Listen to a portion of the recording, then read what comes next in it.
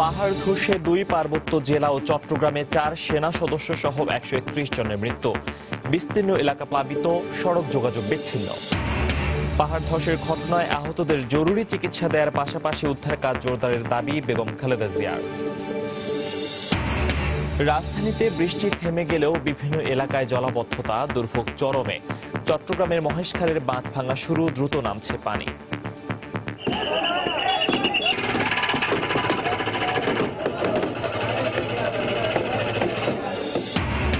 নদীতে নির্দিষ্ট স্থানে নির্দেশক না থাকায় অনুমানের উপরই চলছে নৌযান, ঘটছে দুর্ঘটনা। ঈদের সময় ঝুঁকি বাড়ার আশঙ্কা, লঞ্চ মালিকরা দুষছেন BIWTA কে। এবং ঈদে ঘরমুখো মানুষের জন্য ট্রেনের আগাম টিকিট বিক্রি। কমলাপুর রেল স্টেশনে রাত থেকে অপেক্ষা, বাস কাউন্টারে উল্টো চিত্র।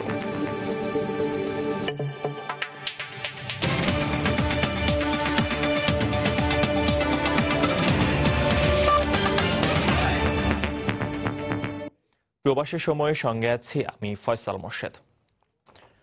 প্রবল বর্ষণে পাহাড় ধসে 2 পার্বত্য জেলা ও চট্টগ্রামে 4 সেনা সদস্য সহ 131 জনের মৃত্যু হয়েছে। এর মধ্যে রাঙামাটিতে 98 জন, বান্দরবানে 6 জন এবং চট্টগ্রামের বিভিন্ন উপজেলায় আরও 27 জনের মৃত্যুর খবর পাওয়া গেছে। রাঙামাটিতে সেনা সদস্যরা উদ্ধার কাজ চালাতে গিয়ে নিহত হয়েছেন বলে জানিয়েছে ISPR। নিহতদের মধ্যে 4 জনের পরিচয় পাওয়া গেছে। তারা হলেন major Mahfuz, captain Tanvir, corporal Aziz ও সৈনিক শাহিন।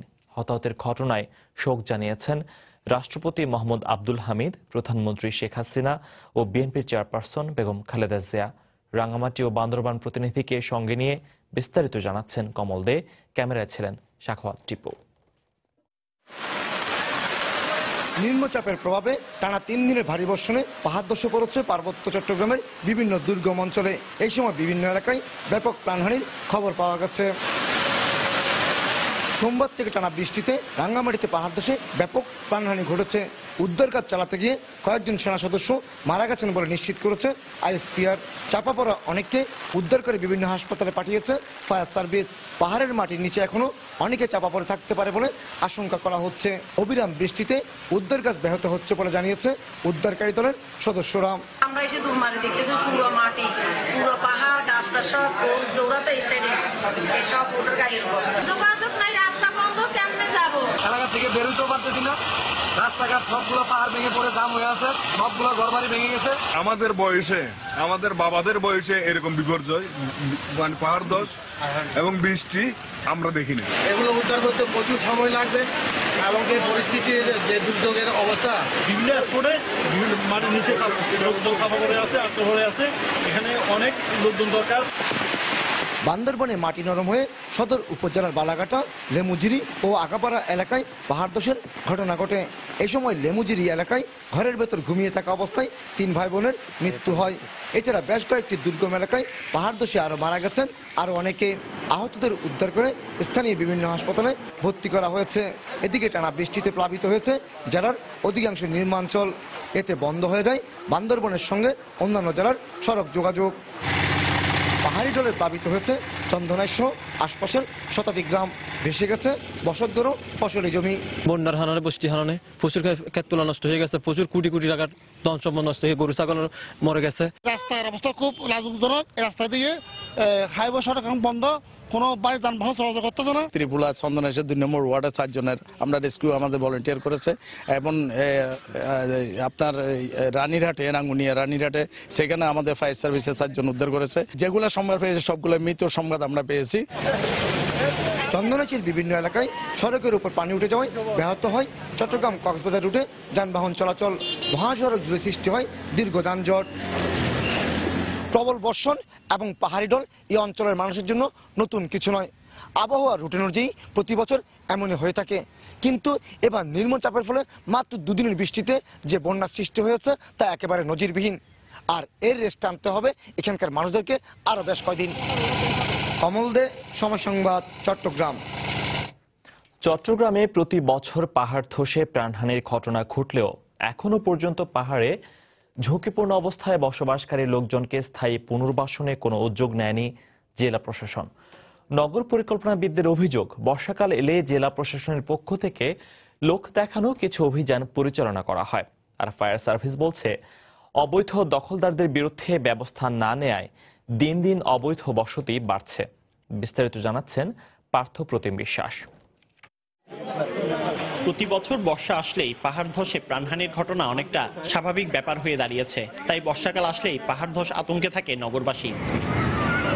পাহাড় ব্যবস্থাপনা কমিটির চিহ্নিত 30টি পাহাড়ে 5,000 পরিবারের 50,000-এর বেশি মানুষ বাস করে। তুলনামূলকভাবে ঘর ভাড়া কম ও অন্য কোথাও জায়গা না থাকায় অনেকটা বাধ্য হয়েই জীবনের ঝুঁকি নিয়ে পাহাড়ের পাদদেশে বসবাস করছে নিম্নআয়ের মানুষ। প্রতি বছর বর্ষা আসলেই তাদের পুনর্বাসনের কথা ওঠে, কিন্তু তার আলোর মুখ দেখেনি। বর্ষা আলে ঝুঁকিপূর্ণ, তোমরা চলে যাও, ওই স্কুলে যাও, আশ্রয় কেন্দ্রে যাও, কিন্তু সরকার এটা কোনো প্রতিবেদন নিতেছে না যে এটা কই যাইব। অন্য এলাকায় ধরেন বাসা ভাড়া বেশি, পানির বিল, গ্যাস বিল সব দিক দিয়ে বিভিন্ন রকমের সবকিছু সমাধান করতে পারে না দেখি মানুষ, গরিব মানুষ এখানে বসবাস করে থাকতেছে। সরকার আঙ্গ পুনর্বাসন ঠিক করে দিই, আমরা ঝুঁকিপূর্ণ চাই কি করি, দরকার আছে। জেলা প্রশাসনের পক্ষ থেকে বর্ষা আসলেই পাহাড়ে বসবাসকারী লোকজনকে উচ্ছেদে কিছুটা তোড়জোড় দেখা গেলেও তা অনেকটা লোক দেখানো বলে অভিযোগ এই নগর পরিকল্পনাবিদের। পাহাড় ব্যবস্থাপনা একটি কমিটি করা হয়েছে, প্রতিবারই বর্ষা আসলে একটি মিটিং করেন বা 2টি মিটিং করেন, চার আত্মা খান, কিন্তু সিদ্ধান্ত নেন, সেই সিদ্ধান্তগুলি বাস্তবায়িত হয় না। গত এক দশকে পাহাড় ধসে 2 শতাধিক মানুষ প্রাণ হারিয়েছে। শুধু 2007 সালে পাহাড় ধসে 129 জন মানুষের প্রাণহানির মতো ঘটনা ঘটে। অবৈধ দখলদারদের বিরুদ্ধে ব্যবস্থা না নিয়েই দিন দিন অবৈধ বসতি বাড়ছে বলে মনে করেন ফায়ার সার্ভিসের এই কর্মকর্তা। অবৈধভাবে যারা বসবাস করে তারা ক্ষতিগ্রস্ত হবে, কিন্তু যারা তাদেরকে লালন পালন করতেছে, বসবাসের সুযোগ করে দিচ্ছে, তাদেরকে যদি ধরাছোঁয়ার বাইরে রাখা হয় তাহলে এই প্রাণহানি ঘটনা ঘটবে। কিন্তু মোবাইল কোর্ট আমরা যখন দেব তখন হয়তো সরে যাবে, কিন্তু পরবর্তীতে আবার এসে তারা সেখানে অবস্থান করবে। এই বিষয়ে চট্টগ্রামের জেলা প্রশাসক জিল্লুর রহমান ও রাজস্ব বিভাগের অতিরিক্ত জেলা প্রশাসক আব্দুল জলিলের সাথে যোগাযোগ করা হলে তারা কেউ ক্যামেরার সামনে কথা বলতে রাজি হননি। পার্থ প্রতিম বিশ্বাস, সময় সংবাদ, চট্টগ্রাম। এদিকে পাহাড় ধসের ঘটনার পরপরই সচিবালয়ে জরুরি এক ব্রিফিংয়ে ত্রাণ ও দুর্যোগ মন্ত্রী মোফাজ্জল হোসেন চৌধুরী মায়া বলেছেন, প্রতিকূল আবহাওয়ার মধ্যেও উদ্ধার কাজ অব্যাহত রয়েছে। এ সময় তিনি বলেন, তাৎক্ষণিক পদক্ষেপ হিসেবে দুর্যোগে নিহতদের পরিবার ও আহতদের আর্থিক সহায়তা দেয়া হচ্ছে। পাশাপাশি আশ্রয় কেন্দ্রগুলোতে 500 মেট্রিক টন চাল ও 12 লাখ টাকা বরাদ্দ দেয়া হয়েছে। আমাদের প্রায় 18টি আশ্রয় কেন্দ্র খোলা হয়েছে। 4 থেকে 4,500 মানুষকে উদ্ধার করে আমরা সেখানে আশ্রয় কেন্দ্রে রেখেছি। হয়তো আরো উদ্ধার হচ্ছে, সেখানে আশ্রয় কেন্দ্রে আমরা তাদের রাখার ব্যবস্থা করছি, তাদের চিকিৎসার ব্যবস্থা করা হয়েছে। সাহায্যের জন্য আমরা ইতিমধ্যে প্রায় 500 মেট্রিক টন চাল আমরা বরাদ্দ করেছি। 12 লক্ষ টাকা ইতিমধ্যে তাদেরকে দেওয়া হয়েছে। আমাদের উদ্ধার কাজ অব্যাহত রয়েছে। সেনাবাহিনী, আমাদের ফায়ার ব্রিগেড, স্বেচ্ছাসেবক, দলীয় কর্মীরা আপ্রাণ চেষ্টা চালাচ্ছেন তাদের উদ্ধার কাজে সহায়তা করার জন্য। পার্বত্য চট্টগ্রামে পাহাড় ধসে 4 সেনা সদস্য সহ বিপুল সংখ্যক মানুষ নিহতের ঘটনায় শোক জানিয়ে আহতদের দ্রুত চিকিৎসা দিতে সরকারের প্রতি দাবি জানিয়েছেন বিএনপি চেয়ারপারসন বেগম খালেদা জিয়া। রাজধানীর গুলশানের একটি হোটেলে লেবার পার্টি আয়োজিত ইফতার মাহফিলে প্রধান অতিথির বক্তব্যে তিনি এ দাবি জানান।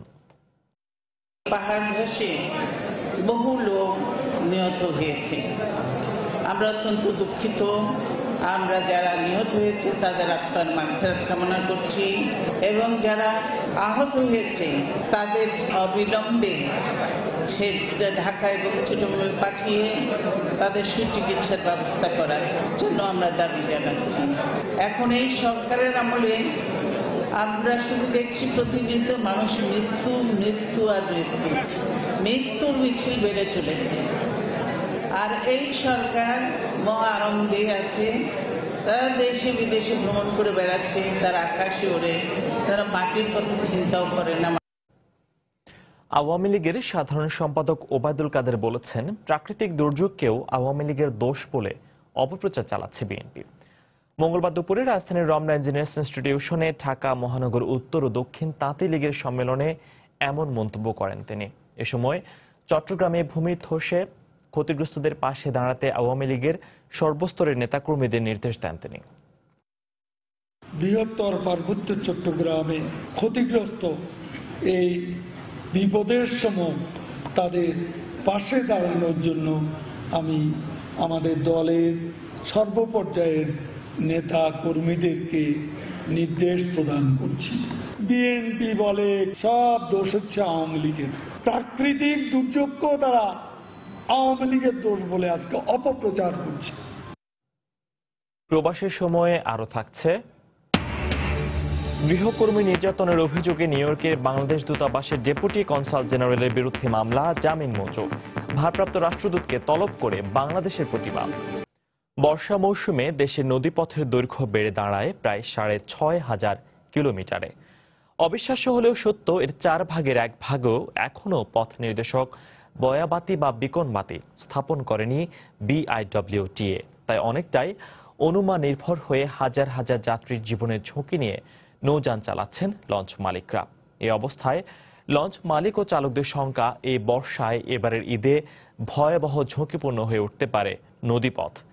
নদী বিশেষজ্ঞরা বলছেন, পথ নির্দেশক না থাকায় নদীপথে 80% দুর্ঘটনার জন্য দায়ী। নুরুল ইসলামের ছবিতে মাহমুদ রাকিবের রিপোর্ট। কুল কিনারাবিহীন নদীপথ, এর মধ্য দিয়েই অনেকটা অনুমান নির্ভর চলছে শত শত নৌযান। যদিও নিয়ম অনুযায়ী নৌযান চলাচলের পথ নির্দেশক হিসেবে নদীতে নির্দিষ্ট স্থানে বয়া, বাতি, বিকন ও মার্কা থাকার কথা ছিল।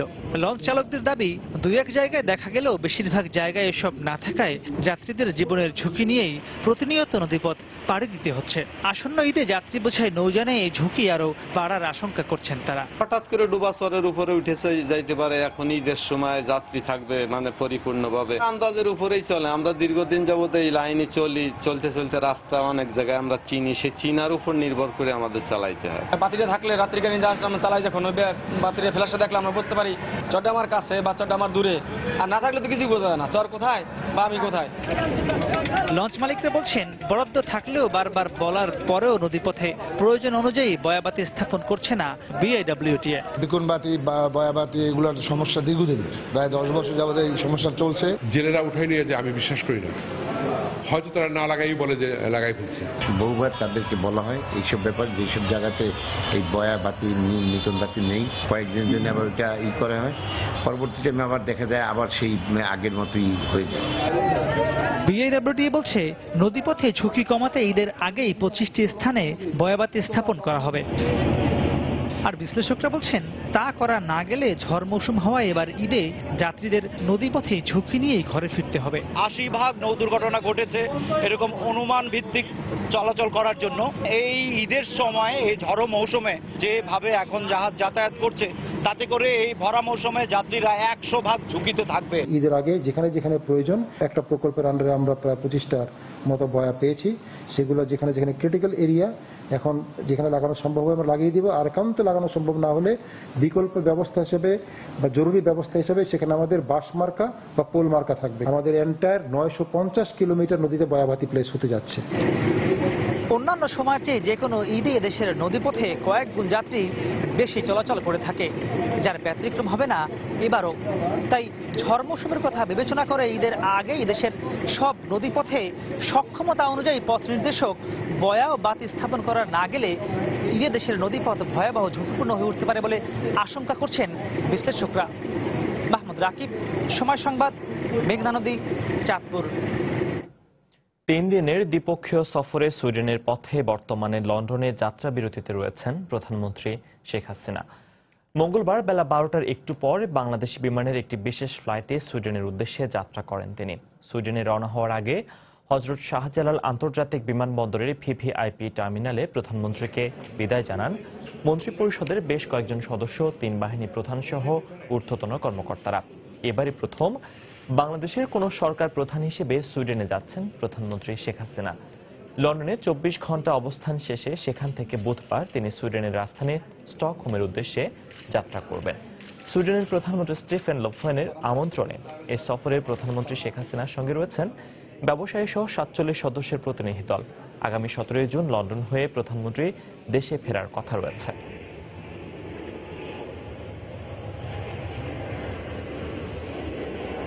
অবশেষে চট্টগ্রাম নগরীর মহেশখালের উপর নির্মিত বাঁধটি অপসারণের কাজ শুরু করেছে সিটি কর্পোরেশন। মঙ্গলবার বিকেলে সিটি মেয়র আজম নাসির উদ্দিন ও চট্টগ্রাম বন্দর কর্তৃপক্ষের চেয়ারম্যান রিয়ার এডমিরাল এন খালেদ ইকবালের উপস্থিতিতে এই বাঁধ অপসারণের কাজ শুরু হয়। এদিকে বঙ্গোপসাগরের সৃষ্ট নিম্নচাপ এবং টানা বৃষ্টিতে নগরের বিভিন্ন এলাকা পানিতে তলিয়ে যায়। শফিকুল আলমের পাঠানো তথ্য ও আশরাফুল আলম মামুনের ছবি নিয়ে ডেস্ক রিপোর্ট।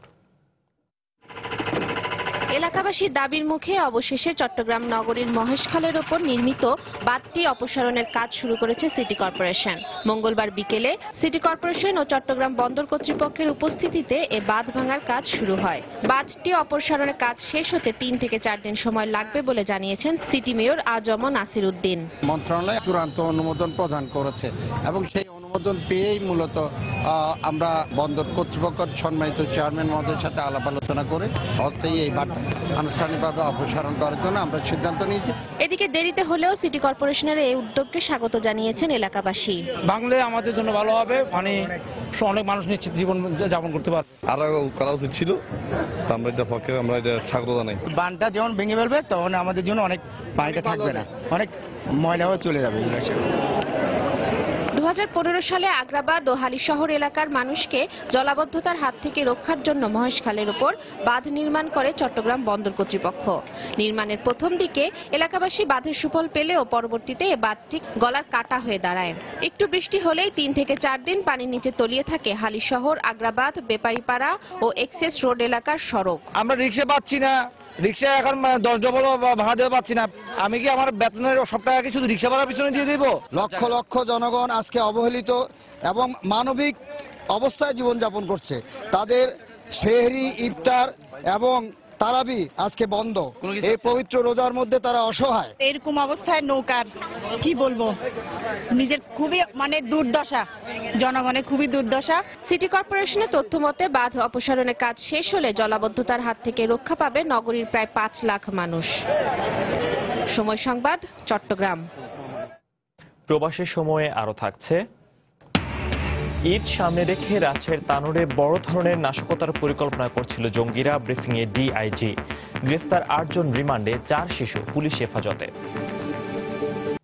এবার প্রবাসের কয়েকটি খবর। গৃহকর্মীর নির্যাতনের অভিযোগে নিউ ইয়র্কে বাংলাদেশ দূতাবাসের ডেপুটি কনসাল জেনারেল শাহিদুল ইসলামের জামিন মঞ্জুর করেছেন আদালত। এর আগে বাংলাদেশি গৃহকর্মীর দায়ের করা মামলায় শাহিদুল ইসলামকে সোমবার সকালে নিজ বাসভবন থেকে গ্রেফতার করা হয়। পরে তিনি জামিন আবেদন করলে আদালত $50,000 বন্ডে জামিন মঞ্জুর করেন।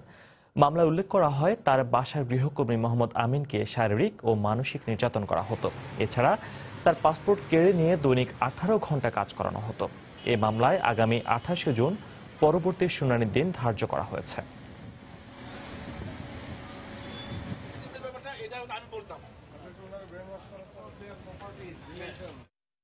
এদিকে নিউ ইয়র্কে বাংলাদেশ দূতাবাসের ডেপুটি কনসাল জেনারেল শাহিদুল ইসলামকে গ্রেফতারের কারণে ঢাকায় নিযুক্ত মার্কিন ভারপ্রাপ্ত রাষ্ট্রদূতকে ডেকে কড়া প্রতিবাদ জানিয়েছে পররাষ্ট্র মন্ত্রণালয়।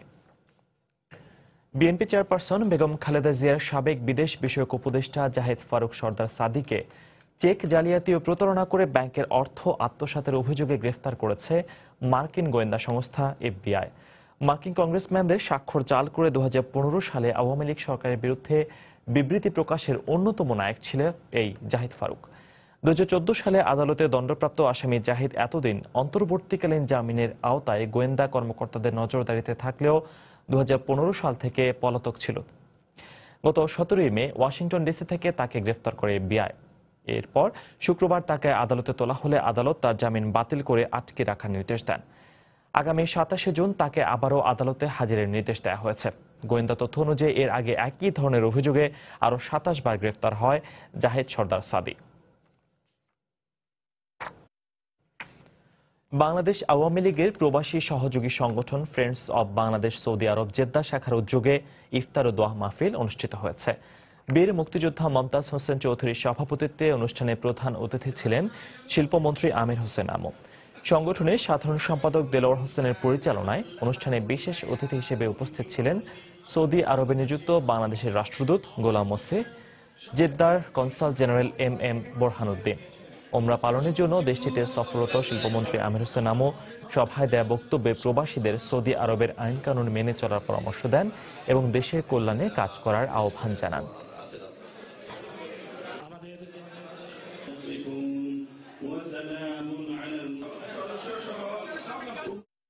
বাংলাদেশে পাহাড় ধসে সেনাবাহিনী সদস্যসহ শতাধিক মানুষের মৃত্যুতে শোক জানিয়ে এবং নিহতদের আত্মার মাগফিরাত কামনা করে ইফতার ও দোয়া মাহফিল করেছেন সৌদি আরবে প্রবাসী বিএনপি নেতাকর্মীরা।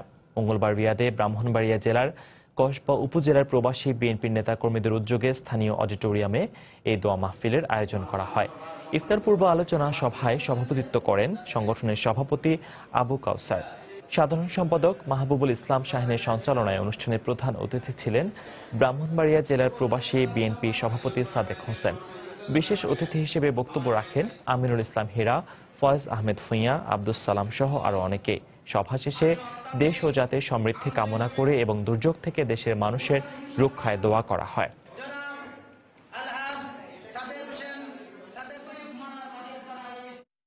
ফ্রান্সে প্রবাসী শরীয়তপুর জেলা সংস্থার উদ্যোগে ইফতার ও দোয়া মাহফিলের আয়োজন করা হয়েছে। সোমবার প্যারিসে আয়োজিত অনুষ্ঠানে প্রবাসী বাংলাদেশিরা উপস্থিত ছিলেন। মুক্তিযোদ্ধা শামসুল আলমের সভাপতিত্বে এবং মোহাম্মদ আকিল ইব্রাহিমের সঞ্চালনায় ইফতার পূর্ব আলোচনায় বক্তব্য রাখেন সংগঠনের প্রতিষ্ঠাতা সভাপতি মোশাররফ খান মুসু, সাধারণ সম্পাদক মোহাম্মদ রফিকুল ইসলাম টিটু, মোহাম্মদ মুস্তফা সৈয়াল প্রমুখ।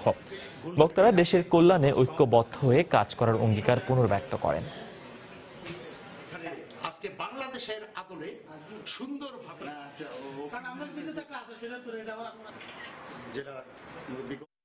সংযুক্ত আরব আমিরাত বাংলাদেশ সমিতি শারজার উদ্যোগে ইফতার মাহফিল ও আলোচনা সভা অনুষ্ঠিত হয়েছে। এতে সভাপতিত্ব করেন সংগঠনের সভাপতি এম এ বাশার। সাধারণ সম্পাদক মোস্তফা মাহমুদের সঞ্চালনায় অনুষ্ঠানে প্রধান অতিথি ছিলেন বাংলাদেশ কনসুলেটের প্রথম শ্রম সচিব এ কে মিজানুর রহমান। বিশেষ অতিথি ছিলেন কমিউনিটি নেতা ডক্টর সৈয়দ নূর মোহাম্মদ, সংগঠনের সহ সভাপতি প্রকৌশলী শহীদুল ইসলাম, সাবেক সভাপতি হাজী শরাফত আলী, শারজা জনতা ব্যাংকের ব্যবস্থাপক মাহবুব আলম প্রমুখ। এ সময় বিভিন্ন রাজনৈতিক ও সামাজিক সংগঠনের নেতাকর্মীরা উপস্থিত ছিলেন। আলোচনা সভা শেষে মুসলিম উম্মার শান্তি কামনায় মোনাজাত করা হয়। কুয়েতে বাংলাদেশ কোরআন প্রশিক্ষণ কেন্দ্র সালমিয়া অঞ্চলের উদ্যোগে রমজান মাস উপলক্ষে বিশেষ আলোচনা সভা ও ইফতার মাহফিল অনুষ্ঠিত হয়েছে। গত শুক্রবার সালমিয়ায় এই ইফতার মাহফিল অনুষ্ঠিত হয়। আবুল খায়েরের সভাপতিত্বে এবং মাওলানা নাসের চৌধুরীর সঞ্চালনা অনুষ্ঠানের প্রধান অতিথি ছিলেন মাওলানা মাসুদুর রহমান। কোরআন হাদিসের আলোকে রমজানের তাৎপর্য নিয়ে গুরুত্বপূর্ণ আলোচনা করেন তিনি। অন্যদের মধ্যে উপস্থিত ছিলেন কুয়েতের নাগরিক আব্দুর রহমান আদেল, জাসিম আল দামখি, সাংবাদিক মঈন উদ্দিন সরকার সুমন, আরিফুল ইসলাম সহ আরো অনেকে। কুয়েতে বাংলাদেশ কোরআন প্রশিক্ষণ কেন্দ্রের উদ্যোগে বিভিন্ন অঞ্চলে ইফতার মাহফিলের আয়োজন করা হয়। ঈদকে সামনে রেখে রাজশাহীর তানোরে জঙ্গিরা বড় ধরনের নাশকতার পরিকল্পনা করছিল বলে জানিয়েছেন রাজশাহী রেঞ্জের ডিআইজি এম খুরশিদ হোসেন। মঙ্গলবার দুপুরে ডিআইজি কার্যালয়ে কথা জানান তিনি। এদিকে অপারেশন রিবার্থের ঘটনায় ৮ জনকে আসামি করে মামলা দায়ের করেছে পুলিশ। মঙ্গলবার সকালে তানোর থানায় সন্ত্রাস বিরোধী আইনে মামলাটি দায়ের করেন তানোর থানার ভারপ্রাপ্ত কর্মকর্তা মোহাম্মদ রেজাউল ইসলাম। পুলিশ জানায় অপারেশন রিবার্থে 4 শিশু সহ আটক 12 জনের মধ্যে 8 জনকে আসামি করা হয়। এদিকে জঙ্গি আস্তানা থেকে উদ্ধার করা শিশুদের পুলিশি হেফাজতে রাখা হয়েছে। সোমবার জঙ্গি আস্তানা সন্দেহে তানোরের একটি বাড়িতে অভিযান চালায় পুলিশ। এ সময় বাড়িটি থেকে 3টি সুইসাইডাল ভেস্ট, 5 রাউন্ড গুলি, 1টি পিস্তল, জঙ্গিবাদী বই জব্দ করা হয়। এ সময় নব্য জেএমবির 3 সদস্যকে আটক করা হয়। আত্মসমর্পণ করে 4 শিশু সহ 9 জন।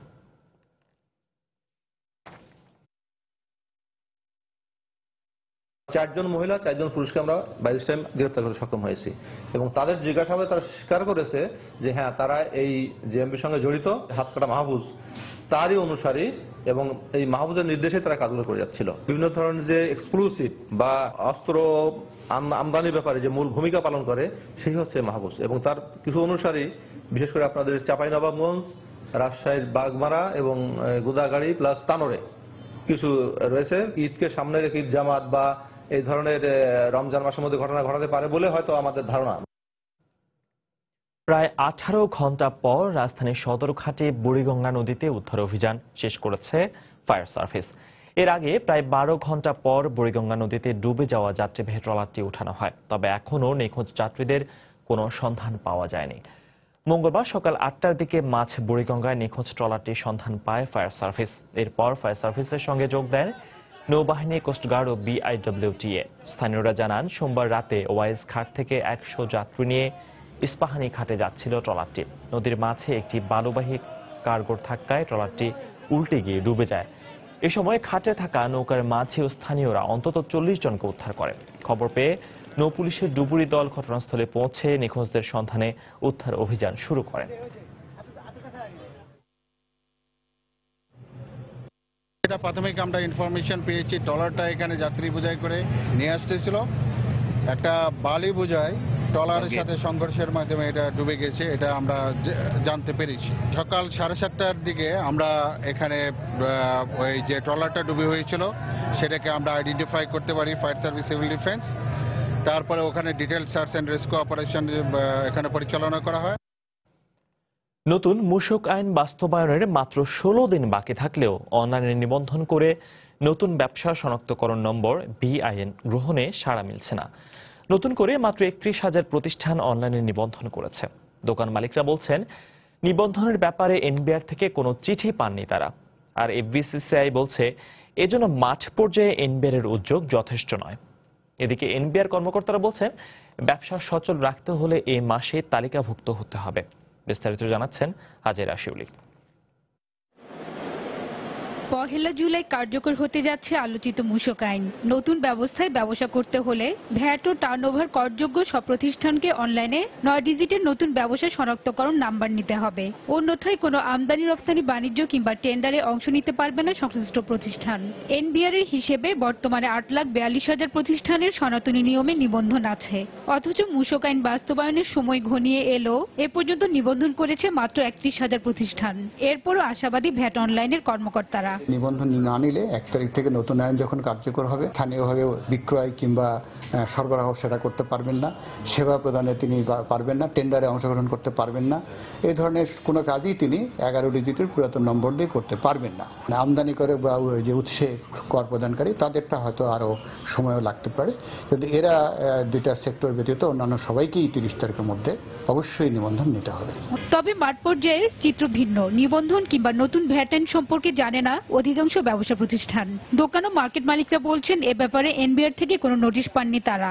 আইনটা যে কি সেটা এখন আমাদের বলা হয়নি, আমরা এখনো বুঝতেছি না, বললে তখন আমরা করব। 36 লাখের উপরে যে ব্যাট দিতে হয় সেটা আমি কিছুই জানি না। ব্যাট অফিস থেকে আমাদের কোনো ফোনও করে নাই এবং আমাদের কোনো চিঠিও দেওয়া হয় নাই। নতুন করে নিবন্ধন করতে হলে আমাদের তো আগে ট্রেন আপ করতে হবে। যারা ক্যাশে থাকে বা যারা ব্যবসা পরিচালনা করে, দোকান মালিক তো আর থাকে না। FBCCI সভাপতির মতে নিবন্ধনের ব্যাপারে NBR এর মাঠ পর্যায়ের উদ্যোগ যথেষ্ট নয়। ট্রেনিং অ্যাওয়ারনেস যেগুলো দেখছি যতটা পত্রিকাতে, ততটা কিন্তু ফিল্ড লেভেলে যে উন্নয়নটা হওয়া দরকার সেটাকে গ্রহণ করার জন্য যে মাঠটাকে প্রস্তুত করা, সেই ক্ষেত্রে আরো কাজ করতে হবে। তবে ভ্যাট অনলাইনের কর্মকর্তারা বলছেন, নিবন্ধনে উৎসাহিত করতে পরামর্শক দল গঠন করা হয়েছে। পর্যাপ্ত সময় দেওয়ার পরেও কোনো প্রতিষ্ঠান নিবন্ধন না নিলে আইনগত ব্যবস্থা গ্রহণের পাশাপাশি ফোর্স নিবন্ধন দেওয়া হবে। হাজেরা শিউলি, সময় সংবাদ, ঢাকা। ঈদকে সামনে রেখে বেড়েছে জামদানি শাড়ির চাহিদা। ব্যস্ততা বেড়েছে নারায়ণগঞ্জের রূপগঞ্জের জামদানি পল্লীর তাঁতিদের। চলছে নানা রং ও নতুন ডিজাইনের শাড়ি তৈরির কাজ। তাঁতিদের অভিযোগ, কাজের ন্যায্য মজুরি না পাওয়ায় অভাব অনটনে দিন কাটছে তাদের। নারায়ণগঞ্জ থেকে শওকত আলী সৈকতের পাঠানো তথ্য ও আব্দুল্লাহ আল মামুনের ছবি নিয়ে ডেস্ক রিপোর্ট। 4 শতাধিক তাঁত কারখানা নিয়ে গড়ে উঠেছে নারায়ণগঞ্জের রূপগঞ্জ উপজেলার জামদানি পল্লী। প্রতি শুক্রবার ভোর 5টা থেকে সকাল 7টা পর্যন্ত জামদানি পল্লীতে বসে জামদানি শাড়ির হাট। এ সময় পাইকারি বিক্রেতাদের পাশাপাশি ভিড় করেন ক্রেতারাও। ঈদকে কেন্দ্র করে ক্রেতাদের মাঝে জামদানির চাহিদা বেড়েছে বলে জানান ব্যবসায়ীরা। ভালো মানের শাড়ি পাওয়া যায়, মার্কেট থেকে কিনতে গেলে হয়তো যে দামে কিনছি আরো 1-1.5 হাজার টাকা বেশি লাগবে। ইন্ডিয়ান শাড়ি আর জামদানিরা মান নষ্ট হয়েছে, আমাদের তাঁতিদের কোনো মূল্য নাই। আগে গেলে 4,000 করে বেচি, আর আজকে কয় 3,000, 3200, 3300 এরকম। তাঁতির যে মজুরি আছে এই মজুরিটা দিয়ে এখন বর্তমানে মহাজনের পুষতেছে না এবং তাঁতিদেরও পুষতেছে না। সরকার এগুলি বারে বারে কত কথা কইছি, আমাকে কোনো কাজ না, তাঁতিকে কোনো কাজ না। তাঁতিরা মনে করেন শেষ নিঃস্ব। তাঁতিদের অভিযোগ, ন্যায্য মজুরি যেমন পাচ্ছেন না তারা, তেমনি হাটেও কম দামে তৈরি জামদানি শাড়ি বিক্রি করতে হচ্ছে। এই অবস্থায় সরকারি সহায়তার দাবি জানিয়েছেন তারা। সকাল 6টা থেকে 9টা 10টা পর্যন্ত এই কাজ অনুযায়ী ন্যায্য মজুরি পাচ্ছি না আমরা। কাজ বাড়ছে কিন্তু আমরা আগে যে রেটটা পাইতেছি এই রেটটাই পাইতেছি। ঈদ উপলক্ষে যে শাড়ি প্রতি 1000 টাকা বেশি এরকম পাইতেছি না আর কি। অল্প টাকা বেতন পাইয়া এই প্রোডাকশন চাকরি করে আমরা পুষে না। সমস্ত তাতে আনন্দিত হইতে পারে, সরকার যেন সেই ব্যবস্থাটা করে। এটার ভিতরে যেন কিছু ভর্তুকি দেওয়া সরকার মানে জামদানি শাড়িটা যেন টিকিয়ে রাখে। ঈদকে কেন্দ্র করে প্রায় 5000 তাঁতি নানা রঙের বুননে জামদানি পল্লীতে শাড়ি তৈরির কাজ করছেন। সময় সংবাদ, নারায়ণগঞ্জ। রূপগঞ্জের তারাবতে প্রতিষ্ঠিত জামদানি শিল্পনগরীর সব প্লটে গুণগত মানের জামদানি শিল্প স্থাপন নিশ্চিতে বিসিককে নজরদারি বাড়ানোর আহ্বান জানিয়েছেন শিল্পমন্ত্রী আমির হোসেন আমু। এই শিল্পের উন্নয়ন ও প্রসারে সর্বাত্মক সহযোগিতা দেয়া হবে বলেও জানান তিনি। মঙ্গলবার বিকেলে জাতীয় জাদুঘরে জামদানি প্রদর্শনীর উদ্বোধনী অনুষ্ঠানে শিল্পমন্ত্রী এ কথা বলেন। জামদানি শিল্পের উন্নয়নে করা গবেষণা প্রতিবেদনের 16টি সুপারিশ বাস্তবায়নে বিসিককে সুনির্দিষ্ট কর্মপরিকল্পনা তৈরিরও আহ্বান জানান তিনি। অনুষ্ঠানে জাতীয় জাদুঘরের মহাপরিচালক বলেন, জামদানি বোনা অনেক শ্রমসাধ্য, তাই এই শিল্পের প্রসার ঘটাতে হলে প্রকৃত দাম নিশ্চিত করতে হবে। 10 দিন ব্যাপী এই প্রদর্শনী চলবে 22 জুন পর্যন্ত। উদ্বোধনের পর বিভিন্ন স্টল ঘুরে দেখেন মন্ত্রী ও আমন্ত্রিত অতিথিরা। বাংলাদেশের জামদানি শিল্প এখন ইউনেস্কো ঘোষিত ওয়ার্ল্ড হেরিটেজ অন্তর্ভুক্ত। দেশের সম্ভাবনা জামদানি শিল্প বিকাশের যে মহৎ উদ্দেশ্য নিয়ে শিল্পনগরী স্থাপন করা হয়েছে তা বাস্তবায়নে বিসিক আরো তৎপর হবে। বরাদ্দকৃত সকল প্লটেই যাতে গুণগত মানের জামদানি শিল্প স্থাপিত হয় সেই বিষয়ে বিসিকের দৃষ্টি থাকবে বলে আমি মনে করি। গবেষণা প্রতিবেদনে জামদানি শিল্পের উন্নতির জন্য 16টি সুপারিশ উপস্থাপন করা হয়েছে। এসব সুপারিশ বাস্তবায়নে শিল্প মন্ত্রণালয়ের পক্ষ থেকে সর্বাত্মক সহায়তা দেওয়া হবে। রাজধানীর শপিং মলগুলো এখন ঈদের কেনাকাটায় জমজমাট। নানা বয়সী মানুষ নিজের ও পরিবারের জন্য নতুন পোশাক কিনতে ছুটছেন সেখানে। মঙ্গলবার দিনভর কেনাকাটা চললেও সন্ধ্যার পর বাড়ে ক্রেতা উপস্থিতি। তবে বিক্রি নিয়ে বিক্রেতাদের মাঝে রয়েছে মিশ্র প্রতিক্রিয়া। বিরূপ আবহাওয়ার কারণে গত 2 দিন আশানুরূপ বিক্রি হচ্ছে না বলে জানান বিক্রেতারা। রাজধানীর বিভিন্ন মার্কেট ঘুরে দেখা গেছে ঈদে বিদেশি পোশাক বা পণ্যগুলোর প্রতি ক্রেতাদের বেশি আকর্ষণ। সেই সাথে দেশি ফ্যাশন হাউসগুলোতে কিছুটা ভিড় দেখা গেছে। পোশাকের পাশাপাশি চলে আনুষঙ্গিক কেনাকাটা। এর মধ্যে জুতা, ব্যাগ ও জুয়েলারি দোকানগুলোতে ক্রেতা উপস্থিতি সবচেয়ে বেশি ছিল। প্রতি বছরই তো অ্যাজ ইউজুয়াল দেখি যে সবকিছু এক্সপেন্সিভ, তারপরেও কেনাকাটা করতে হবে, পড়তে হবে, বাচ্চাদের জন্য করি। ফ্লোরাল আছে, আপনার ফ্রক টাইপ আছে, কামিজ আছে, তারপরে ক্যাজুয়াল সবকিছুই আছে। এবারকার বেচা বিক্রি অনেক কম, কাস্টমার প্রচুর কিন্তু ক্রেতা খুবই কম। জাতীয় সংসদ নির্বাচনকে সামনে রেখে দেশে আবারও জ্বালাও পোড়া রাজনীতি না করার জন্য বেগম খালেদা জিয়ার প্রতি আহ্বান জানিয়েছেন স্বাস্থ্যমন্ত্রী মোহাম্মদ নাসিম। বাংলাদেশ মেডিকেল অ্যাসোসিয়েশনের আয়োজিত ইফতার মাহফিলে মন্ত্রী একথা বলেন। এ সময় চিকিৎসকদের সুরক্ষায় আইন করা হচ্ছে বলেও জানান তিনি। নির্বাচনকে সামনে রেখে সামনে যে নির্বাচন আছে, জ্বালাওপোড়ার রাজনীতি আমরা কেউ চাই না। জ্বালাওপোড়ার অভিশাপ থেকে বাংলাদেশের মানুষ মুক্ত হতে চায়। জ্বালাওপোড়ার রাজনীতি দেখেছি আমরা কি মানুষকে পুড়িয়ে মারা হয়েছে। এই চিকিৎসকরা এগিয়ে গেছে মানুষকে বাঁচানোর জন্য। এই খালেদা জিয়াকে অনুরোধ করব, আপনি আর যাই করুন, নির্বাচনের পথে আসুন, জিতি বা হারি মেনে নেব, কিন্তু জ্বালাপোড়া করবেন না। আমি বিশ্বাস করি এবারও জননেত্রী শেখ হাসিনার নেতৃত্বে আমরা বিজয় অর্জন করব। তরলীকৃত প্রাকৃতিক গ্যাস বা এলএনজি সরবরাহের জন্য সুইজারল্যান্ড ভিত্তিক প্রতিষ্ঠান এওটি এনার্জির সঙ্গে সমঝোতা স্মারক সই করেছে পেট্রোবাংলা। মঙ্গলবার সন্ধ্যায় রাজধানী গুলশানের একটি হোটেলে এই চুক্তি সই হয়। পেট্রোবাংলার পক্ষে প্রতিষ্ঠানটির সচিব সৈয়দ আশফাকুজ্জামান এবং এওটি এনার্জির পক্ষে শীর্ষ 2 কর্মকর্তা জেমস ওব্রায়েন এবং মার্টিন ফেজার সমঝোতা স্মারকে সই করেন।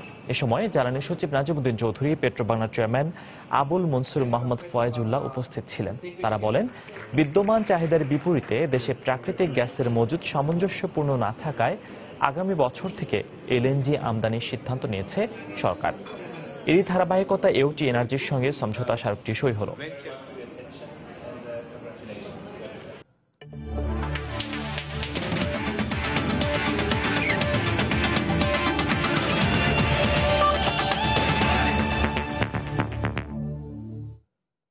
আত্মতুষ্টিতে ভুগছে না বাংলাদেশ ক্রিকেট দল। সেমিফাইনালে উঠে দল অনেক আত্মবিশ্বাসী হলেও ফাইনালে খেলতে সামর্থ্যের সবটুকুই দেবে টাইগাররা। আনুষ্ঠানিক সংবাদ সম্মেলনে এমনটাই জানিয়েছেন বাংলাদেশ দলের কোচ চন্দ্রিকা হাথুরুসিংহে। সেমির ম্যাচটাকে দেখছেন আর 5টা সাধারণ ম্যাচের মতোই। 3 বিভাগে ভালো করলে জয় পাওয়া সম্ভব বলেও মত তার। লন্ডন থেকে সুমন সরকারের ক্যামেরায় আরও জানাচ্ছেন সাজিদ মুস্তাহিদ। এক পরশপাথর নিয়ে যেন বাংলাদেশের ক্রিকেটে আগমন চন্দ্রিকা হাথুরুসিংহের। 2014 সালে দায়িত্ব নেওয়ার পর বাংলাদেশ দলকে প্রতিষ্ঠিত করেছেন বিশ্ব ক্রিকেটের সমীহ জাগানো এক দল হিসেবে। বিশ্বকাপের কোয়ার্টার ফাইনাল, এশিয়া কাপের ফাইনালের পর এবার চ্যাম্পিয়ন্স ট্রফির সেমি। নিজেদের ক্রিকেটে সর্বোচ্চ চূড়ায় টাইগাররা। এই অর্জনে আছে তৃপ্তি, আছে আনন্দ, তবে আত্মতুষ্টি নেই। দলের আত্মবিশ্বাস আছে নিজেদের এই অর্জনকেও ছাড়িয়ে যাওয়ার। সত্যি বলতে দেশের বাইরে ভালো করাটা ছিল আমাদের জন্য অনেক বড় চ্যালেঞ্জের, আর সে কাজটা করতে পেরে আমি দারুণ খুশি। ছেলেরা আত্মবিশ্বাসী, তবে তারা জানে সামনের ম্যাচে ঠিক কি করতে হবে। ভারত আসরের অন্যতম ফেভারিট দল। গেল আসরে স্বাগতিকদের হারিয়ে তারা জিতেছিল শিরোপা। কোহলি, ধাওয়ান, রোহিত শর্মাদের নিয়ে তাদের ব্যাটিং লাইন আপটাও বিশ্বসেরা। তবে প্রতিপক্ষকে সমীহ করলেও নিজ দলের বোলারদের প্রতিও আস্থা আছে কোচের। ভারতের ব্যাটিং লাইন আপ অনেক শক্তিশালী, তবে আমাদের পেস বোলিং এও দারুণ ভেরিয়েশন আছে। যে কোনো দলের বিপক্ষে ওরা ভালো করার সামর্থ্য রাখে। আসর শুরুর আগে বাংলাদেশ সেমিফাইনালে খেলবে এমন বাজি হয়তো ধরেননি কেউই, কিন্তু সব সমীকরণ আর ধারণাকে ভুল প্রমাণ করে বাংলাদেশ জায়গা করে নিয়েছে সেরা চারে। বিশ্বকে নিজেদের প্রমাণ করার আরো একটা সুযোগ পাচ্ছে মাশরাফির দল, আর তাতে টাইগারদের মন্ত্র ভয় ডরহীন ক্রিকেট খেলা। সত্যি বলতে সেমিফাইনাল খেলতে পেরে অনেক ভালো লাগছে। ছেলেরা যা করেছে তাতেই আমি গর্বিত। ভারতের বিপক্ষে স্বাভাবিক খেলাটা খেলতে পারলে জয় পাওয়া অসম্ভব নয়, আর এই ম্যাচটা যদি জিততে পারি তা হবে অসাধারণ কিছু। ভারতের বিপক্ষে ম্যাচকে সামনে রেখে এজবাস্টনে প্রথমবারের মতো মঙ্গলবার অনুশীলন করেছে বাংলাদেশ ক্রিকেট দল। 3 সেশনে ব্যাটিং, বোলিং, ফিল্ডিং নিয়ে কাজ করেছে টাইগাররা। কোচ চন্দ্রিকা হাথুরুসিংহের দায়িত্ব নেওয়ার পরই বাংলাদেশ ক্রিকেট দলের বদলে যাওয়ার শুরু। একটু একটু করে এগুতে এখন বাংলাদেশ দল চ্যাম্পিয়ন্স ট্রফির সেমিফাইনালে, যাতে শিষ্যদের নিয়ে গর্বের কোনো শেষ নেই কোচের। তবে স্বপ্নটা এখানেই থামাতে চান না বাংলাদেশ দলের এই কাণ্ডারি। এজবাস্টন থেকে সাজিদ মুস্তাহিদ, সময় সংবাদ, ইংল্যান্ড। প্রবাসের সময়ের পর্যায়ে শীর্ষ সংবাদগুলো জানিয়ে দিচ্ছি আরেকবার। পাহাড় ধসে 2 পার্বত্য জেলা ও চট্টগ্রামে 4 সেনা সদস্য সহ 131 জনের মৃত্যু, বিস্তীর্ণ এলাকা প্লাবিত, সড়ক যোগাযোগ বিচ্ছিন্ন। পাহাড় ধসের ঘটনায় আহতদের জরুরি চিকিৎসা দেওয়ার পাশাপাশি উদ্ধার কাজ জোরদারের দাবি বেগম খালেদা জিয়ার। রাজধানীতে বৃষ্টি থেমে গেলেও বিভিন্ন এলাকায় জলাবদ্ধতা, দুর্ভোগ চরমে। চট্টগ্রামে মহেশখালের বাঁধ ভাঙা শুরু, দ্রুত নামছে পানি।